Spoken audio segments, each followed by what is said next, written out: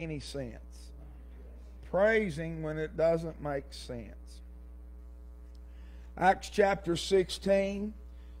We'll start reading in verse number 16 down. We'll read down to 25, but then we'll talk about, of course, Paul and Silas in the jails from 25 through 34. But we'll start out reading here in Acts 16, verse 16.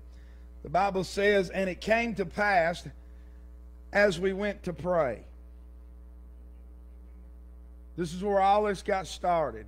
I want you to think about that and focus on that. We talked about this some time back, but that's where it's at. That's what we're going to look at this morning. As it came, and it came to pass as we went to pray, a certain damsel possessed with the spirit of divination met us, which brought her masters much gain by soothsaying. The same followed Paul and us and cried, saying, These men are the servants of the Most High God, which show unto us the way of salvation. Well, what a thing to be said about somebody. And this did she many days. But Paul, being grieved, turned and said to the Spirit, I command thee in the name of Jesus Christ to come out of her. And he came out that same hour. Notice he didn't address her. He addressed the Spirit in her. Big difference. A lot of times we look at people and we say, shame on them, the person, shame on the person. No, it's what's in them. Amen. It's causing the issues.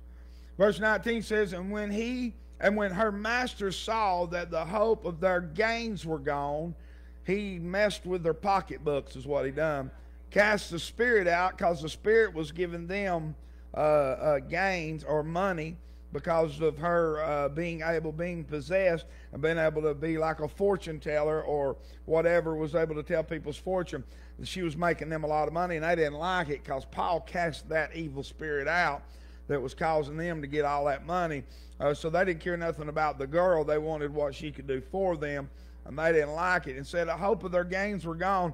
They caught Paul and Silas and drew them into the marketplace and to the rulers, and brought them to the magistrate, saying, These men, being Jews, do exceedingly trouble our city. As they went to pray, the Bible said, they wasn't doing nothing. They was minding their own business. Amen? They wasn't doing a thing. They didn't go up and start aggravating the girl. They didn't go up and have a exorcism with the girl. They didn't meet her at her house. She started following them. He got tired of it, turns around and said, I'm tired of this. It's time for you to come out. And when it did, it caused it. But look at what they're saying about these guys. Brought them to magistrates, saying, These men, being Jews, do exceedingly trouble our city, and teach customs which are not lawful for us to receive, neither to observe, being Romans. Verse 22 said, And the multitude rose up together against them, and the magistrates rent off their clothes and commanded to beat them. And when they had laid many stripes upon them, they cast him into prison, charging the jailer to keep them safely, who, having received such a charge, thrust them into the inner prison, and made their feet fast into stocks, and at midnight. Amen. And at midnight, Paul and Silas prayed and sang praises unto God, and the prisoners heard them. We'll stop right there. Let's pray. Father, we thank you this morning for this opportunity once again to be able to come. God, I hope that you show us through this scripture as you have me, and show us that how important it is to stay connected in prayer to you. And God, to see what these men did and the importance of prayer and praise and how it affects our life. Things I believe that we neglect probably the most of is devotion and prayer and a prayer life that we overlook. As we talked about in Sunday school, the meditation part that we need to get back to. We're so busy watching the news, so busy on coming up with ideas to how to make our country better and how to make it great again and how to keep everything, the violence at a minimum, God. And I think what we need to do at the church, starting right here today on Sunday morning, is starting to pray again. God, I pray that we can get this into the hearts of our people, and maybe this will spread, because we see how just a prayer or a devoted life of devotion, what it can cause, the stir up that it can cause, not in a bad way, in a good way. God, how they were recognized for going down to pray.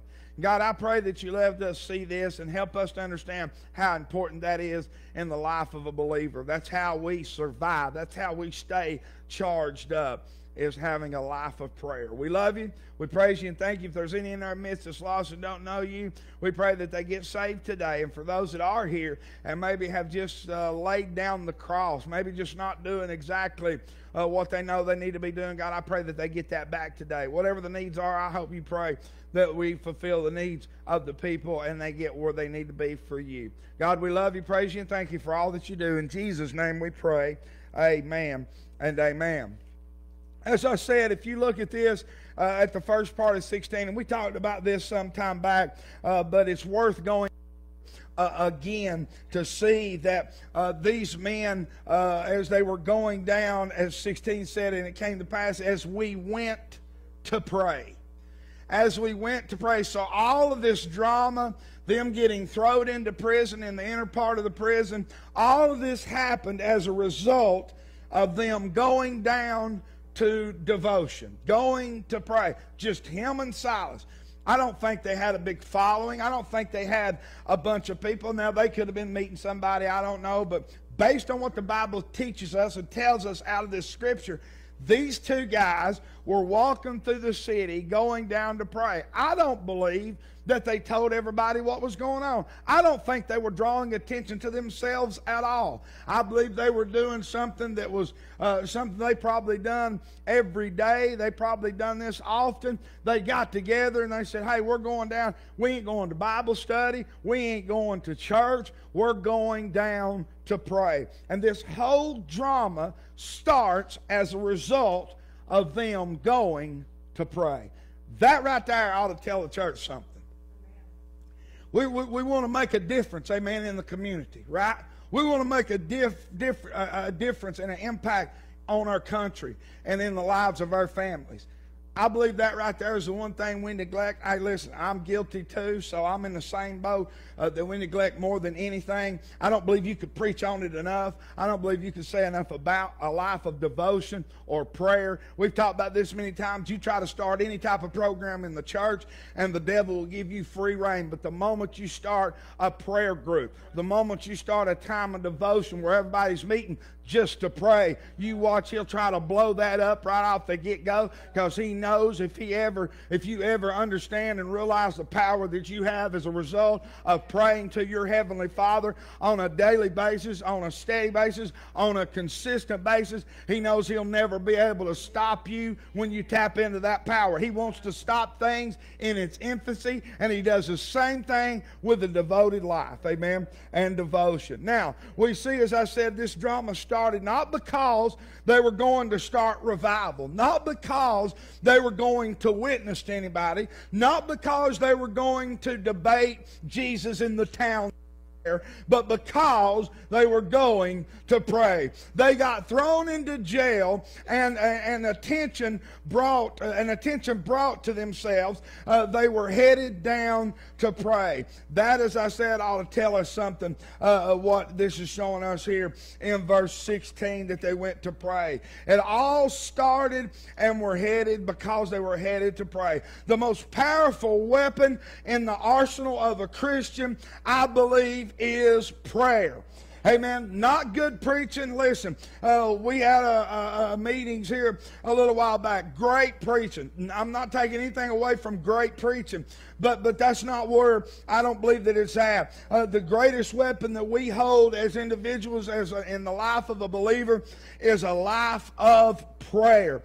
Amen. And that's the one thing that we neglect more than anything else in the walk of a Christian. I believe it. I believe all y'all be like me and say, yeah, preacher, you're right on track. We're all do that. We've all been guilty. Amen. Now listen, I'm not saying if you have a time every day set aside that you devote to a time that you get away, and I don't mean praying with the TV on. I don't mean praying while golf's playing in the background. I'll throw me in on it too. Amen. While we're doing it, while we're doing something else, you say, I can multitask. You don't need to multitask when you're praying, talking to the Father. All right? You might be doing one, but you ain't doing the other too good. A time set aside to pray. Amen. A time set aside to pray. And this is just really what kicks this into high gear. I wanted you to see why they got thrown into prison and started praising when it didn't make any sense. But I wanted to start out with that. There are people that haven't missed. I'll tell you what, I was thinking about this yesterday. You got people that ain't missed a church service on Sunday morning in 30 years. Amen. But I wonder how many times they neglect their prayer time. How many times they neglect not praying. Amen. What I'm saying is, it ought to tell us, and it's the one thing that seems to get dismissed more than anything else. You get what I'm saying? I mean, we won't miss church, and thank God for faithful people. So don't think I'm playing that lightly. I'm just saying that the one thing that we neglect more than anything else, that Satan makes us forget, or time just gets away from us, is a time devoted to your Heavenly Father, just you and Him alone, one-on-one. Amen. That'll be the time that you'll forget. Amen. Or the time that'll get away from you. Or just the time where you say, I just ain't got time, preacher. Amen. That's how we get charged up. Is a life dedicated to prayer. Amen. Dedicated to prayer. Paul and Silas is in prison here. This drama in a dungeon. This praising, as I said, when it doesn't make any sense. It was something out of this I wanted to share with you this morning. A few things, and I'll let you go. We find here, when you get to where they were, it says, and when they had laid many stripes upon them, verse 23 says, they cast them into prison, charging the jailer now to keep them safely. These wasn't hardened criminals.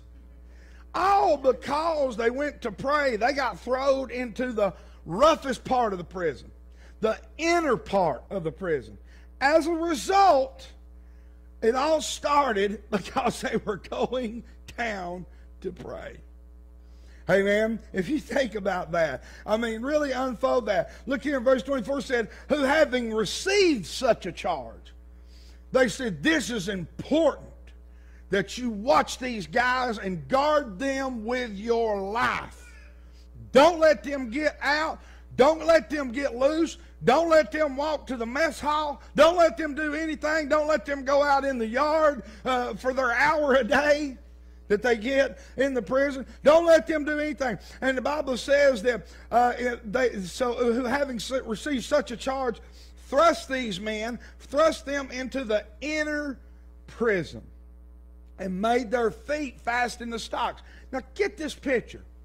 Not only did they throw these guys in the I guess you could say the most guarded part of the jail, like solitary confinement, I guess you would say. The hardest part, the part that the ones they really don't want these people to get loose, is what I'm trying to say. And I know there's a word for it. But not only did they throw them in there, amen, not only did they throw them in there, but they threw them in there, and then they fastened them to chains in the floor. I mean, if you'd went by these guys and seen this, you'd think, man, a lot of them guys must really be mean. I mean, if you'd walk by their cell and say, what are you boys in for? They say, yeah, we went to pray. Really? We went down to pray. Really, all this started because that's all he's doing is going to pray. Now think about this. I want you to see it from the side we would see them as, or from the outside world, what they would think. And you think these were two hardened criminals that just went on a killing spree and killed everybody in town. Amen. But they got thrown into the inner part, their feet fastened in chains on the floor, so they couldn't even move inside the cell they were locked up in, because they were going to pray. I bet the people would say, if you told them that, they'd say, well, man, your prayer must really make a lot of impact. Amen. It must be something. If they throwed you in here for praying, who are you praying to? Amen. I bet they would be thinking. But now I want you to see it a little bit on the side of Paul and Silas. Their feet fast into stocks. And the Bible said at midnight, they pray and praise the Lord. They started praying more, amen. Questions coming from the darkness. Let me share this with you. First off, what makes the soul excited? Amen. What makes the soul excited? Amen. I want you to see a few things. Verse 25 says that at midnight. At midnight. But here's what I got to thinking. I was trying to look it up to try to find out. But the process now of them getting booked into jail and getting thrown into jail to go through, I guess you could say, the Romans legal system, was a bit of a process. This is what I want you to see here. So this didn't start at 11 o'clock that they got beat and thrown into jail, and then all of a sudden, as soon as they get in there, they start singing praises to God. This took a little bit of time. They took them before the council. They would have laid these stripes on them, and as the magistrates, all would have had to come together to everybody to vote in one accord and all together to say, okay, here's the charge of these men. They had saying kind of like what our justice system is, was a little different, of course, back then, but they had a process to go through to get these guys thrown into jail.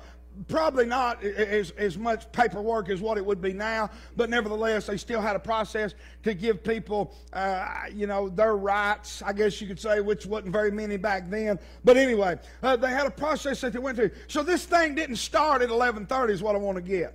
This thing probably started somewhere in the afternoon. Like in the evening time, that they got the stripes laid on them, and they went before the magistrate, and they said, okay, here's what we bring this charge up against these guys. We're throwing them into the prison. They went in and met the jailer and said, listen, we want you to make sure these guys don't get loose. So this was a process that would have took some time, is what I want you to see. So what I'm getting at, when these guys got thrown, they didn't get thrown into jail and start singing Amazing Grace. Okay?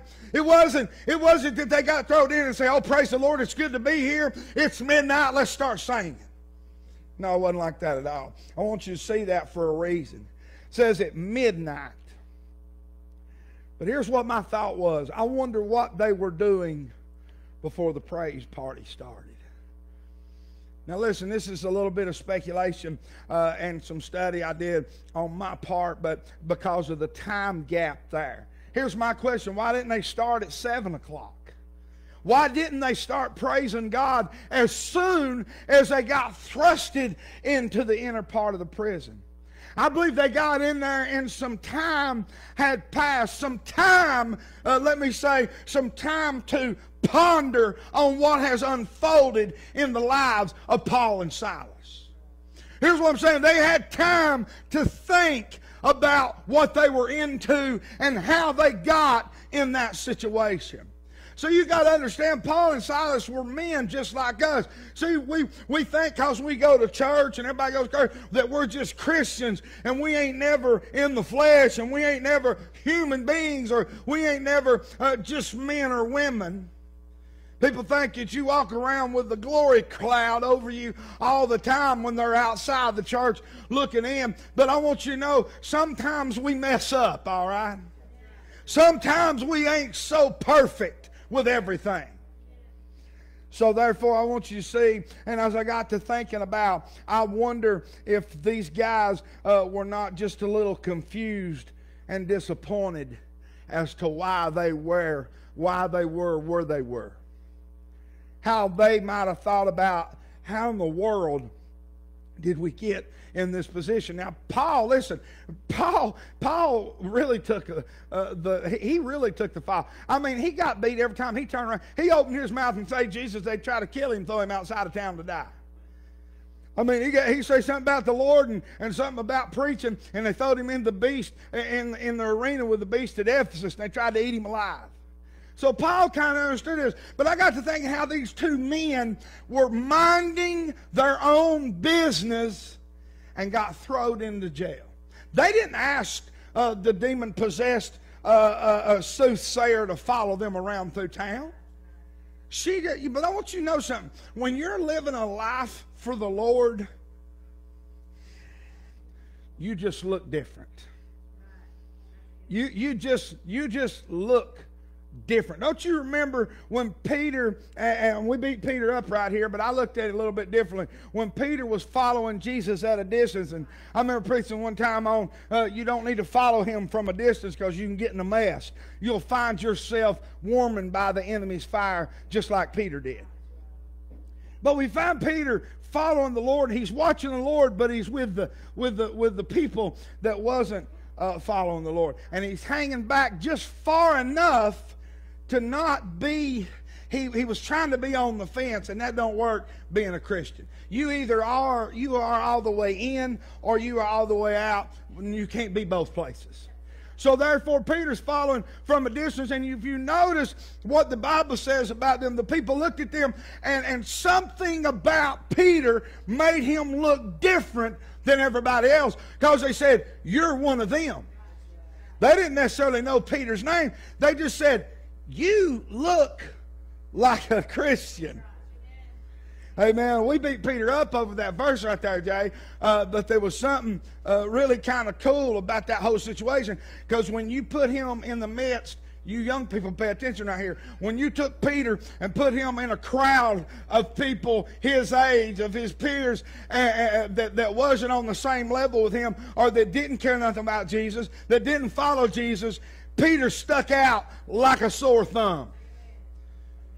What I'm saying about you young men and young women, when you get outside of the church, I know you're supposed to have a halo on all the time, but I'm smart enough to know that you don't. Because I've been in the world too. I know how it works, all right? But I'm saying this, you ought to be close enough to God as a Christian that when you get in a crowd of people or young people or whoever for that goes, me and Jay's talked about this many times, we work with a bunch of guys that don't care nothing about Jesus.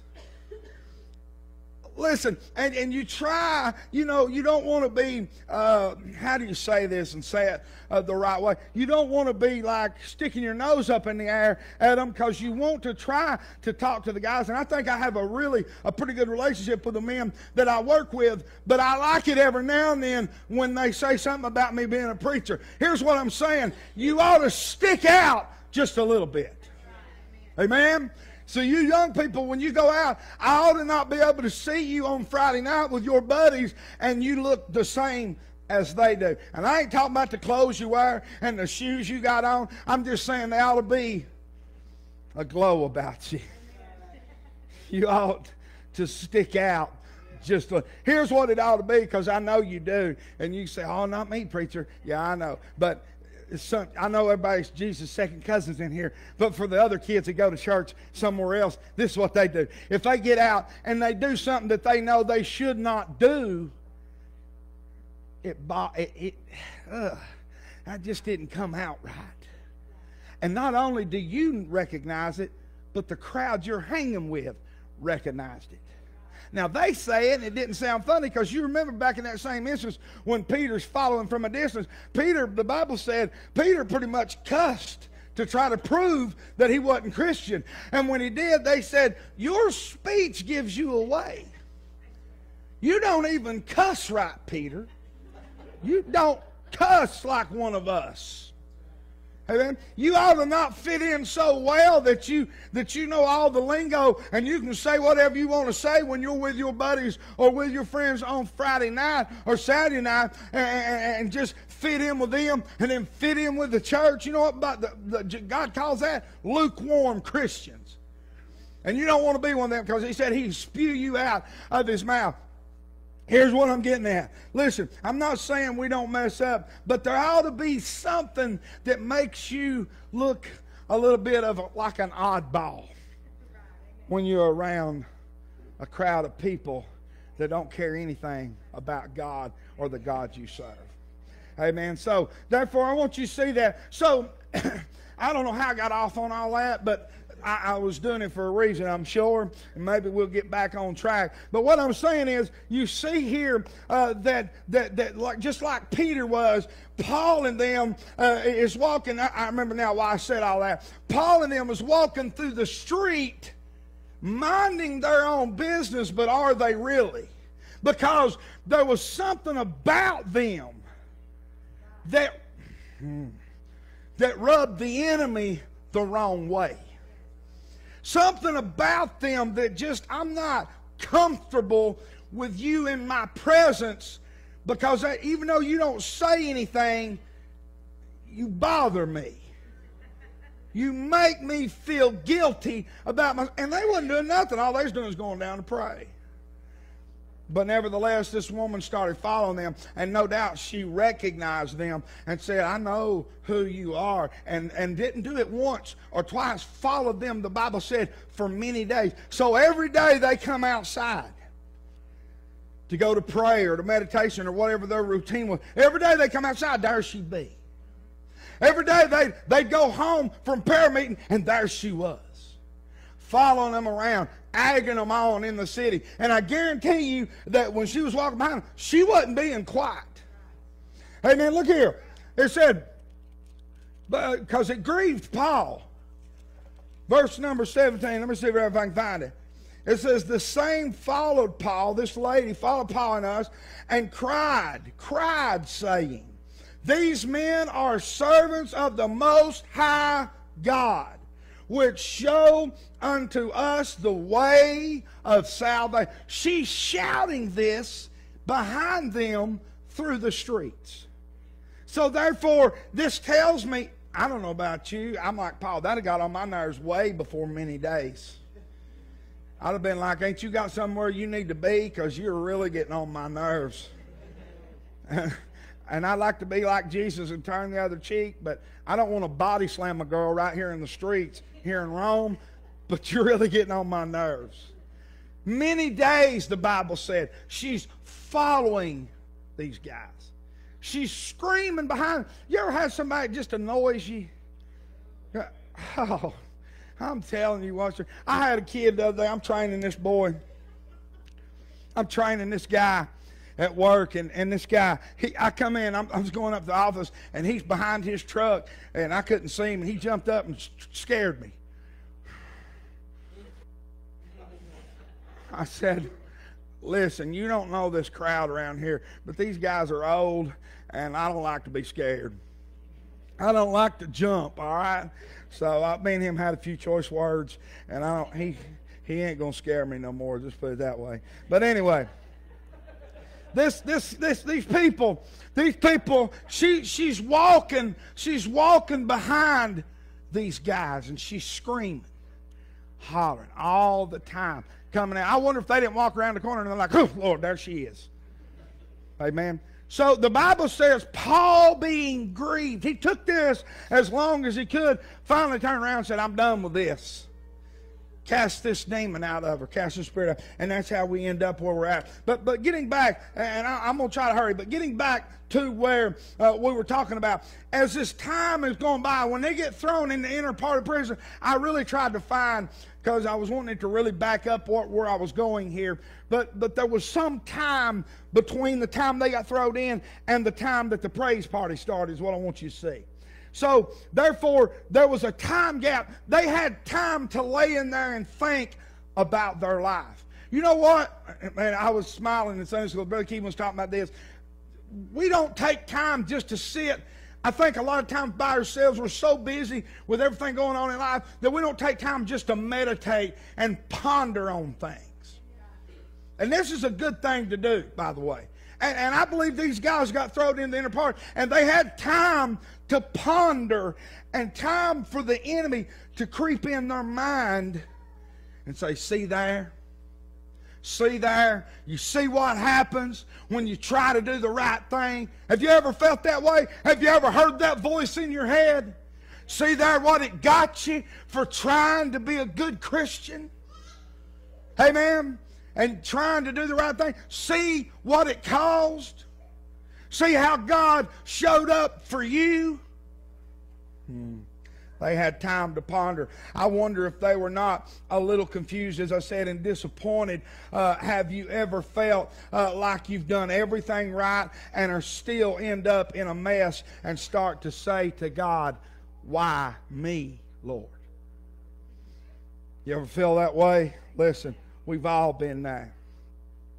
Now I know, as I said, I know that these guys were in a mess. I'm sure they had got beat, stripes laid on them, so they're hurting. They're in the inner part of the jail, and I wonder, and I can't help but think, and listen, I know this is speculation on some part of this, but based on my study, they did have time. And as I said, the praise party didn't start at 8, so from, say, 8 o'clock to midnight, there they had a few hours that nothing was going on. They were laying in there probably trying to see how bad hurt they were, all because they went to pray. So I got to thinking about, I wonder if they sit there and if Paul didn't start thinking as to why did I make this choice? Why in the world? Now, he didn't say it, and I don't know if he did, but wonder, I'm just thinking about if this would have been me, all right? Let me put myself in there. I'd have probably been laying there thinking, why? Is this really worth it? Let me tell you how I know we think that way. We say that now, and we ain't even in jail. Is this even worth it? What's the point of all that? You preach your heart out, you study all week, and you show up, and people don't care. You go by and you witness, and you talk to them and talk to them and talk to them, and they still don't show up to church. Is it really even worth it? Amen. We've all been there. We've all been there. We've all had those thoughts. The pain, the darkness of tomorrow's prospects. They don't know maybe at that time what's going to happen. And as I said, a few more reasons they might have been depressed. They had obeyed the Macedonia call in chapter 16, verse 9.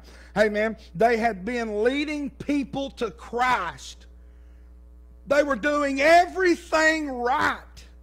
How in the world do you end up in prison, not just in prison, but in the worst part of the prison for doing everything right? Amen. We find Paul in jail again when he was on the boat going, when the storm Euroclydon comes up. He's a prisoner. He ain't a guest. Amen. For doing everything right. They had been sensitive to human needs. Now they're in prison for doing everything right. Here's what I'm saying. Do you see? It ain't always about us, for one thing. But do you see how God sometimes puts us in position to be impactful, and it might not be the most comfortable bed? It might not be the most comfortable place to be, but it's hard to be impactful if Paul and Silas would have been staying at the Marriott, you see. Oh my God. See, let me tell you, here's why. Because verse 26 wouldn't have mattered much if they'd have been at the Holiday Inn. Amen, Jay? Look here, verse 26 says, and suddenly, after the praise party started, suddenly there was a great earthquake so that the foundations of the prison were shaken. You understand that God sometimes puts us in position when we finally realize and grow to the point, and I ain't quite got there yet, but when we grow to the point we realize it always ain't just about Keith, that sometimes God might be putting us in position for the earthquake to cause the most damage. Amen? So therefore, you young people understand that when you're in God's will and you go home and you might not quite be like, why can't I be like everybody else? Why can't my family be like their family? Why do they get nice things and I don't have nice stuff? Why am I in the position I'm in? And it might just be, my God, it might just be that God's setting you up to make a bigger impact. It might just be that because when God sends the angels from heaven to make an earthquake at your house, the impact is going to be much larger than the ones that are living with a silver spoon in their mouth. Come on, somebody. Amen. That's truth. You say, how do you know that's truth? Because we just read it. Paul and Silas got thrown into jail for doing the right thing. Don't tell me God don't do that. All through the Scriptures. But that's why we're still reading about them over 2,000 years later. Because in prison when they start, listen, oh my God, when they're at home in their comfortable bed singing Amazing Grace, don't quite do the trick. But bless God, when you're in the inner part of the prison and you don't know if the sun's going to rise tomorrow and you're singing Amazing Grace, it has a much bigger impact. Yes. My God. Hey man, so therefore you might just be where you're at to be in the place for the biggest impact. See, oh, this is so good. I got to understand that they were in the inner part of the prison, and I told you that their feet were fastened to the hardest part of the foundation in the prison. The backbone of the prison was where Paul and Silas were. So, therefore, when the earthquake came, for God to get the earthquake to where they were, it had to be massive. To where y'all ain't getting there. To where it shook the whole prison loose. See, if they'd have just been over here in the booking room where they was just getting started, they said, well, we'll just leave you next to the drunk tank for the night. That's on the outside. Don't ask me how I know that, but that's on the outside of the jail. So I ain't never been in a drunk tank in my life. I'm just aggravating you all, amen. But if they was on the outside of the prison, you see, it wouldn't have took much to break the door loose. Oh, hallelujah. I'm getting chill bumps, man. Hey, listen, but when they were in the inner part, the worst part of the jail, you see, and God sends the earthquake. He said, this is going to have to be a good one. He said, this one's going to wake everybody up. Why? Because I got to get my boys out of jail. And to do that, hey man, I've got to make a good one run through that prison because their feet are right screwed into the foundation. And I'm going to crack the whole foundation to get them out of where I don't want them to be anymore. So you might be where you're at for a reason. And it might not be serious. And it might just be that you look around you, like I said, and you say, well, they're Christians and they're living in a great place and they don't have no turmoil at home and everything. Yeah, but when the earthquake comes, the impact at your place is going to be a whole lot stronger than it is over here. Come on, somebody. Hey, man, God puts us in positions to make an impact on a mighty scale. Amen. So listen, and you say, this ought to give people hope like I was when I was growing up. Listen, to go to school and try to make my Nike tennis. I get my first pair of Nike tennis shoes. My first pair of Nike tennis shoes till I was a freshman in high school. Amen. Before that, it was Buster Browns and tracks. Y'all remember them days? The young people don't know. What's a track? Preacher, what's a track? I don't even sound right. Exactly. We ain't even going to get into all it. They were cheap, all right? Amen. But look here, what I'm saying, I'm like, well, why can't I be like everybody else? Well, we don't know, but God puts you in positions to where you can make the greatest impact. Golly, He sets you up not for failure, He sets you up for victory. Hallelujah. Amen. To the Lamb of God. So anyway, we find here that they had these things probably going through their mind. They had been leading people. They had been sensitive to human needs. Now they were in prison. Nevertheless, they praised God anyway, because I believe Paul, if anybody understood, the impact would be greater. And I don't know if they did it. They didn't know the earthquake was going to come. They was just praising God when it didn't make any sense. Amen. And that's what happened as a result of praying and praising when it doesn't make sense. How can the soul delight in the dark? First off, by focusing on Jesus rather than the problem. By identifying with Jesus in suffering. By believing God will bring us through no matter where we're at. Amen. Number two, what makes the soul feel hopeless? The earthquake, the prisoners were freed. The jailer becomes suicidal. See, this flips in here, you understand. I don't know that God didn't put them in there just for the jailer. You understand? This guy's out there now. He goes from feeling, I'm Superman, to guard these guys that are apparently really bad, to suicidal.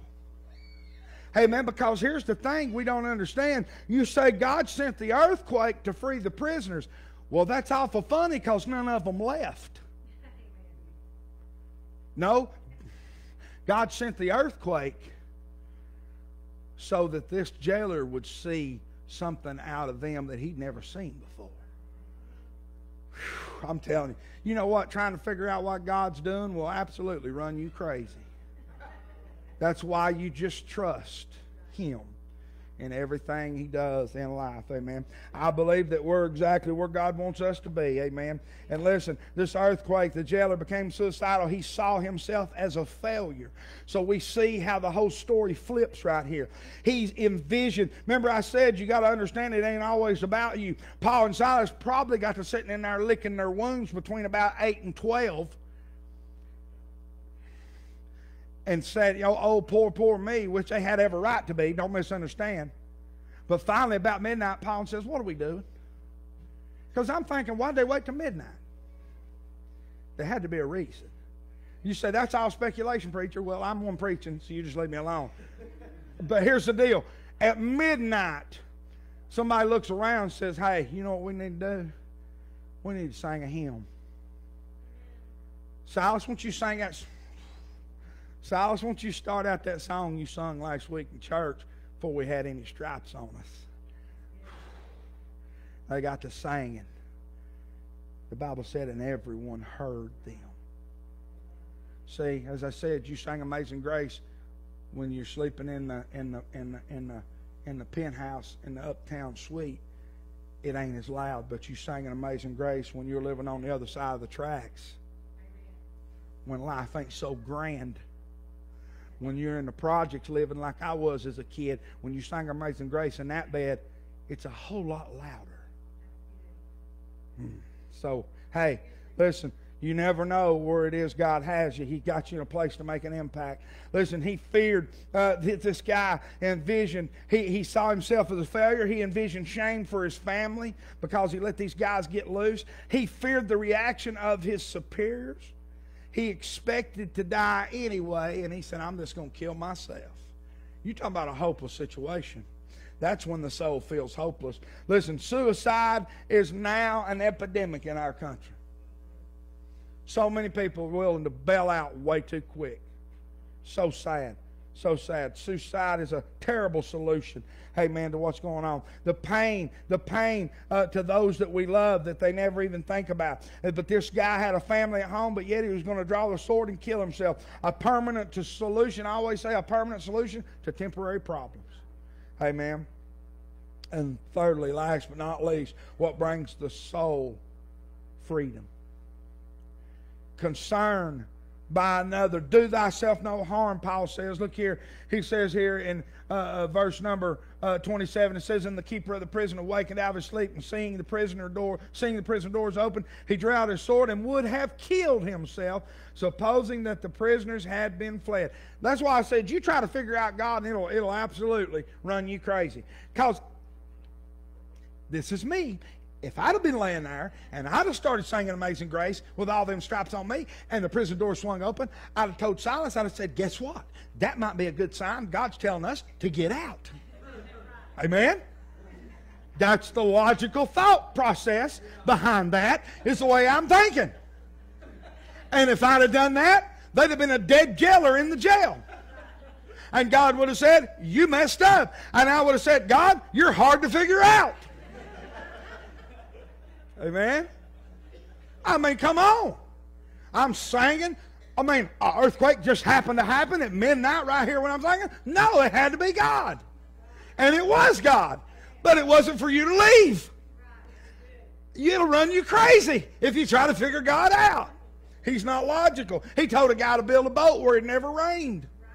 I mean, come on. Who does that? Amen. Paul cried. Because the guy said he'd kill himself, supposing the prisoners was gone. But Paul cried with a loud voice, saying, do thyself no harm, for we are all here. Nobody left. See the impact? Because I want you all to know something. It wasn't just their doors that got sprung open. Everybody else in the jail's doors sprung open too. And these guys had made such an impact on the men around them, because the Bible says that they all heard them when they started singing and praising God. And the impact was such that the people around them that had nothing to do with this story said, you know what, I ain't leaving. Because I want to see what God's going to do next. Amen. You see how much of an impact you can have when you're doing everything right and doing what God wants you to do? Even in the worst places, they had the greater impact, not just on them, Paul and Silas. Amen. Because you'd think the prison doors come open, these guys around them be like, this ain't for me, the door's open, I'm gone.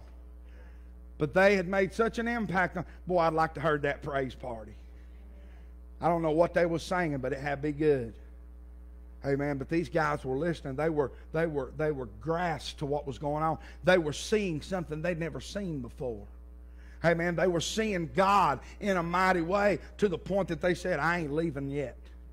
I'm gonna stay right here because I'd rather be in here with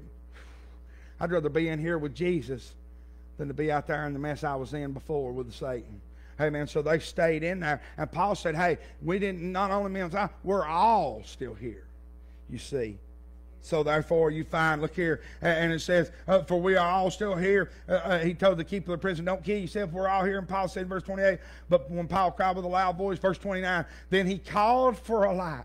Hallelujah. Boy, that preached right there too. Amen. He called for a light and sprang in and came trembling and fell down before Paul and Silas. Now this is the jailer. Same guy they told, keep these guys and don't let them loose to prisoners. They're prisoners of Rome.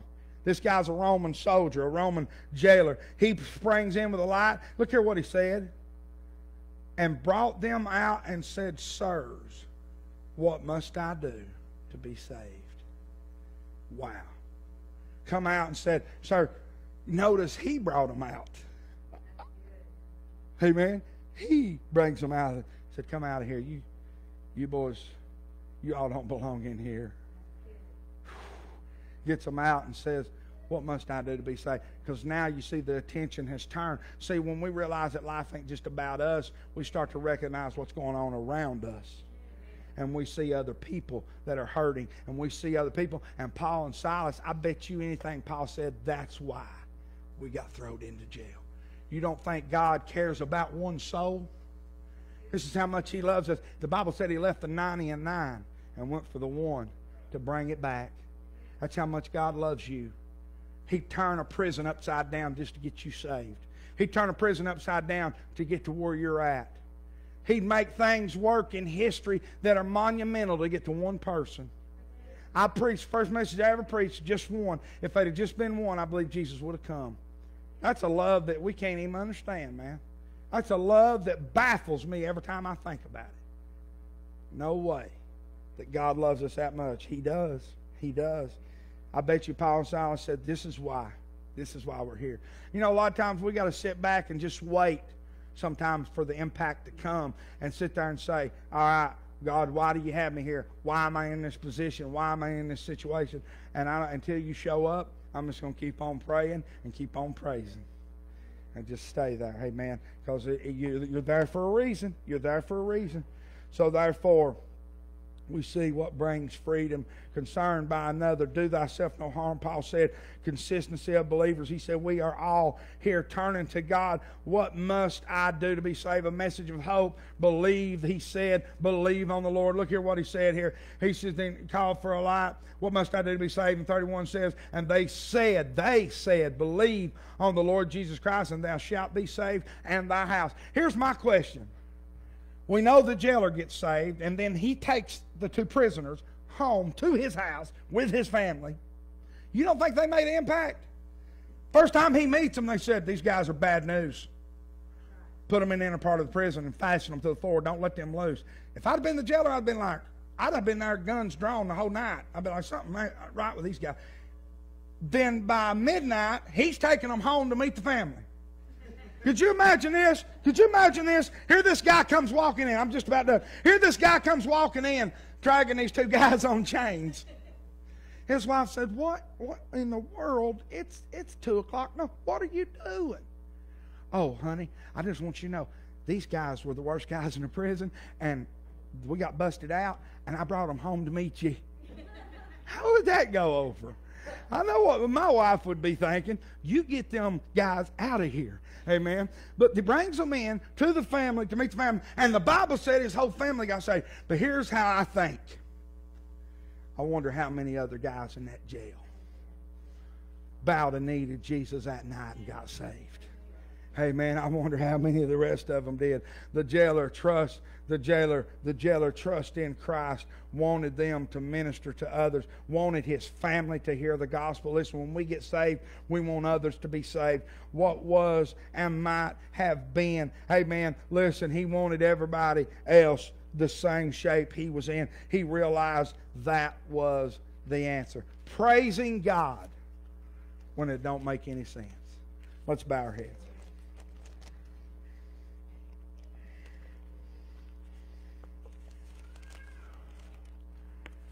I'll tell you what, it'll sure, when you see stuff like that, or it does for me, sure makes me see my situation a whole lot differently. There's a lot of people that are going through stuff and have been through stuff that we can't even imagine. Kids going home into messes that we don't even understand. But I hope and pray that gives them lift and gives them hope to say, you know what, I might be exactly where God wants me to be. Because the impact level where I'm at is going to be monumental when it happens. And you know, I was thinking about this. God didn't just, He didn't. This is why I say we got to watch how we deal with things, and we got to praise whenever, because we're not praising because of anything that we have or what we do. A lot of people do. A lot of people praise because they got it made. We don't praise God for that reason. We praise God because of who He is. Amen. And when they started praising God in the jail right there at midnight after being beat half to death, they start praising God, man. And then the doors came open. I wonder if God would have sent the earthquake if they'd have still been sitting there pouting.